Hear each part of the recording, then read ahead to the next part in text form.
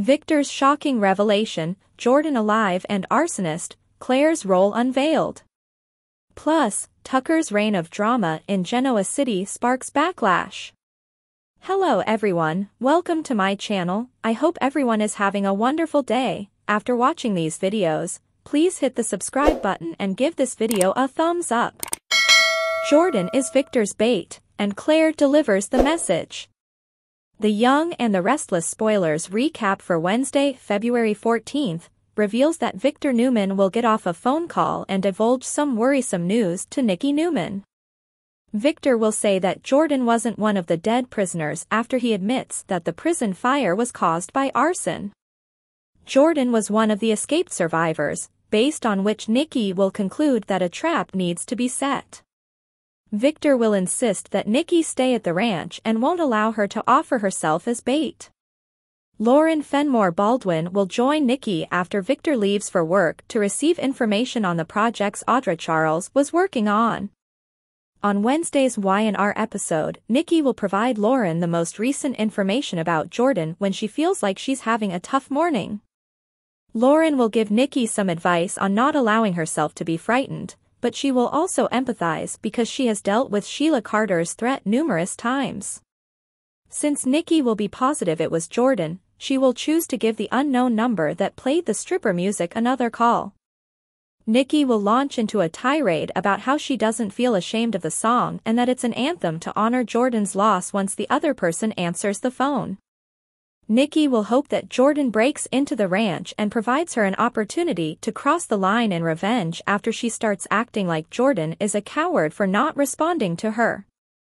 Nikki's resistance to Jordan will impress Lauren, who will advise Nikki not to answer Jordan's follow-up contact as Nikki has already spoken her opinion. Sally Spectra and Chloe Mitchell will talk about how they don't have any new clients lined up at Crimson Lights. The survival of the interior design company will therefore be in doubt, but Sally will turn down Chloe's suggestion to approach Nick Newman for a second loan. Chloe will propose maybe they might add a more established partner instead, but Sally will struggle with the prospect of giving up any power. Nick and Adam Newman are waiting for Victor to arrive to Newman Enterprises for a critical meeting. Victor will enter before Adam gets a chance to speak with Nick about something. Victor will make a hint about setting himself up for a trap after breaking the news about the arson and Jordan's verified escape. Adam will want to help Victor in any way he can, and Nick will also want to help, even though he won't be happy with Victor's hazy plan. Nick will chastise Adam after Victor leaves for jumping into the project too quickly without knowing all the information, but Adam will believe that they must be helpful in order to keep an eye on the situation and keep Victor safe. Adam will acknowledge that it has to do with Sally and what he wanted to talk about earlier. Adam wants to run something past Nick prior to presenting his idea to Victor. If Adam is going to ask Sally to marry him, Nick will say that he doesn't care. Adam will explain that, given Sally's troubled design firm and her refusal to ask Nick for more money, this is a business matter. Once, Victor promised to set up a design division for Sally under the Newman Company, but he later broke the agreement. Adam will be adamant it was bad and believe Victor ought to fix it. Nick won't believe Victor will concur, but Adam will need Nick's assistance in persuading their father to accept the proposal. Claire Grace will converse about Athena and Greek mythology with a giddy young girl named Nadia in her room on the insane unit. Before Claire recognizes her, Victoria Newman, Amelia Heinley, will be watching from the doorway. Nadia, who met Claire during one of her pediatric wing walks, has clearance to visit Claire. When an orderly returns Nadia to her own room, Victoria will be amazed at Claire's talent with kids. Claire acknowledges that, having not experienced a true childhood, she is also astonished. But Claire will enjoy spending time with the children and find it more therapeutic than her demanding therapy sessions. Victoria will be happy to hear that Claire appreciates her books and that she looks forward to her visits, as Claire would readily confess. Victoria will appear concerned and decide to stay when Victor arrives and requests to meet with Claire alone. After learning of the verified arson, Claire and Victoria will be reassured that Jordan did, in fact, start the fire and that she should be taken to be dead. Instead, Victor will insist that they resume their search for Jordan and enlist Claire's assistance in locating any hints as to where or what Jordan might do. Claire won't respond, but she will acknowledge that Jordan pretended to be Victoria when he called her on a cell phone that was being smuggled in order to get her to talk.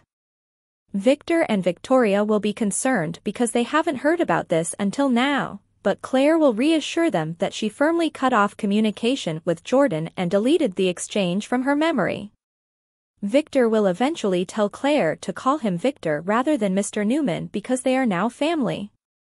Since he anticipates Claire reaching out once more, Victor will also want Claire to relay a message to Jordan. Claire agrees to deliver the message if Jordan calls after Victor tells him to tell Jordan that he's willing to make amends for the hurt that he caused Jordan's sister, Eve Howard. Victor will know that Victoria worries in secret that her daughter might experience a setback, but he will make it plain that Nikki is the one he is more concerned about than Claire. Once Victor is gone, Claire will offer confidence to Victoria since she won't be terrified of Jordan and will want to help stop her for good. Stay tuned for more shocks from Jordan, according to teasers for The Young and the Restless. The next update for today. Is Y&R's Tucker too much? Has airtime hog taken over Genoa City? Spoilers for The Young and the Restless indicate that Tucker McCall has planned a number of takeovers of companies, but many fans believe he's really taking over the entire program. Many fans have been criticizing Tucker on social media for hogging airtime. Is Tucker featured on Y&R too much? Given how several narratives Tucker is involved in, it's a point worth making. Tucker tries to sell his love for Audra Charles when he's not having arguments with Ashley Abbott and other locals. Tucker is attempting to prepare for Glissade's future when he isn't handling a previous PR disaster. Fans must also put up with Ashley's incessant brooding about the Paris explosion. Additionally, the Abbotts are concerned about the emotional toll that all of this is having on Ashley, not to mention Tucker's ongoing threat against Jabot. Additionally, Billy Abbott and Devin Hamilton Winters are on high alert at Chancellor Winters because they think Tucker may cause more problems. Tucker's web continues to worry Nate Hastings about Audra becoming entangled in it, and Abby Newman Abbott has also found herself in a number of similar situations. Regardless of whether Tucker is truly on screen or just the subject of other characters' constant chatter, there is no doubting that there is an incredible amount of Tucker. The true issue, of course, is that Tucker never takes any significant action. If Tucker was this incredible supervillain who truly carried out devious schemes, things may be different. Rather, the majority of Tucker's schemes are complete failures or, at the very least, ultimately meaningless. Why is Tucker so untrustworthy when he consistently falls short of his objectives? Y&R likes to play up Tucker's manipulating side like he's the big evil wolf, but they won't let him actually do anything too horrific. The authors wouldn't even permit Tucker to physically hurl a glass or swoop a chair, if the growing body of information about what transpired at the Paris cafe is accurate. As it turns out, it was all in Ashley's imagination, thus Tucker is just another uninspired villain. Although we understand that certain people are gray, Tucker still seems overly vague. Perhaps the show should take a stand on Tucker's character or drastically cut down on his airtime. According to spoilers for The Young and the Restless, Tucker has a lot more to come in the meantime. Stay tuned for information on his upcoming chapter and any impending major announcements. Thanks for watching this videos.